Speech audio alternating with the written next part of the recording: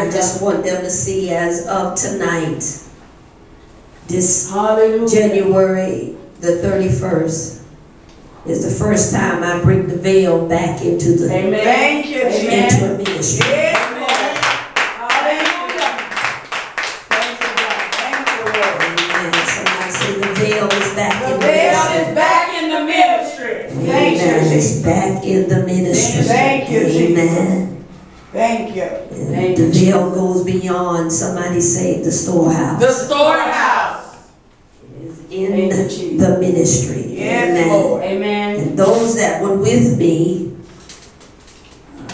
Darnell, Bridget, Desmond, Tanya, Larry, father, sons, mother, all those and other names that, forgive me if I don't mention it, the Bloods can move a lot further.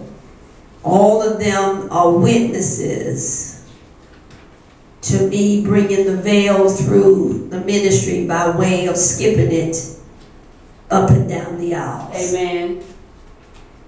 So if I needed any of them to say,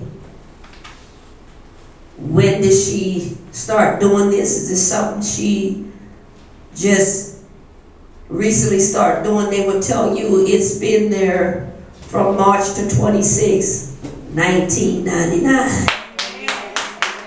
Somebody say the veil has. The veil has. Amen. And we skipped the aisles with the veil over our head. And we watched God do some awesome things. Now, the reason why we bring the veil back in is because of the things that God has said and spoken to us. That it is of necessity.